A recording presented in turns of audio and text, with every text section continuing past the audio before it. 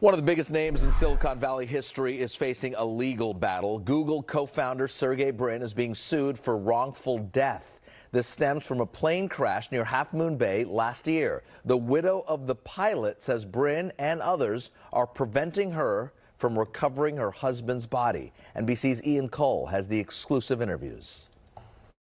On May 20th, 2023, a twin-engine seaplane crashed trying to get back to Half Moon Bay.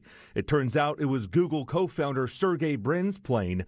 The two people on board, both pilots, died. And this month, a wrongful death lawsuit was filed. When I met my husband 23 years ago, we been together for everything. Maggie Olarte McLean is the one suing, saying she's devastated by the death of her husband, Lance. She says he was a Navy pilot with experience flying all over the world and was one of Brin's pilots for years. McLean and another pilot were flying the plane to Hawaii and then on to Fiji for Brin and his guests to use there. The complaint says the plane didn't have the fuel capacity for the trip, so Brin and others had a mechanic put in an authorized and illegally installed auxiliary fuel system in the fuselage. The suit claims the added tank malfunctioned hours into the flight, so the plane couldn't use any of the fuel. McLean immediately turned the plane around to try and get back to California, but it ran out of fuel and crashed just a few miles short of Half Moon Bay. I follow every single second and moment when they were looking for my husband, and they left without saying one single word to me, and they abandoned the things. Maggie says she wants her husband's remains, which were never recovered. The suit alleges Brin and his agents decided to leave him at the bottom of the ocean along with evidence that would establish the defendants were responsible for the crash that killed the two pilots. I know my husband is in heaven. I know my husband is in a good place. But these kind of things cannot happen to my husband or any person, because that's not right. That's not a human decency for our loved ones. The lawsuit was filed in the South Bay. A spokesperson for Brin's family office sent a statement saying, "We are deeply saddened by the loss of the crew piloting the Twin Otter airplane, and our sympathies remain with the families. We are not able to comment on pending legal action at this time." In Silicon Valley, Ian Cole, NBC Bay Area News. Obviously as a pilot, this one kind of hits home for me, and it's literally close to home.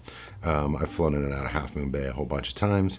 That Twin Otter is a pretty impressive airplane, turboprop. It's capable of carrying an awful lot of fuel, and obviously they put on the auxiliary fuel tanks. I have a hard time buying that it was some illegal setup. It's pretty unlikely that somebody would install something like that. I mean, these come as kits. You need an aircraft A&P mechanic to put it in and sign off on it. So there's parts of this that don't exactly sound right to me.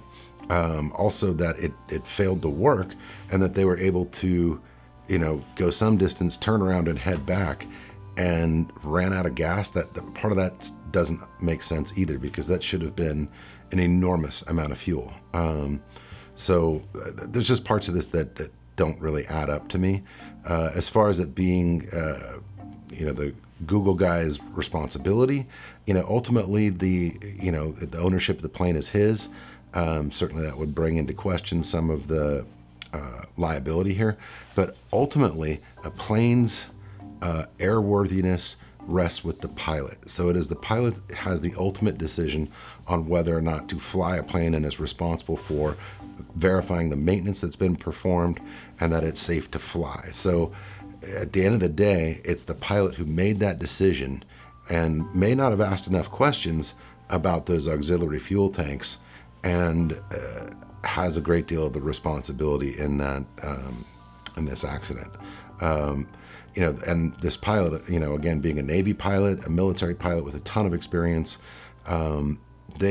military pilots are pretty top-notch in my opinion, and unlikely to do stupid things, risky things, and have a really great foundation of academic knowledge on aviation. So there's a bunch of this that just frankly doesn't make sense to me, and that would all come out in the discovery process in a lawsuit like this. So unfortunately, if you're one of the founders of Google, you are a target. because there's a huge pot of gold at the end of that rainbow, and that's sort of an incentive. So unfortunate, you know, to see another couple of pilots die, have an accident, but it'll be interesting to see how the facts come out of this one. I don't think it's fair to draw a conclusion this quick with this little information.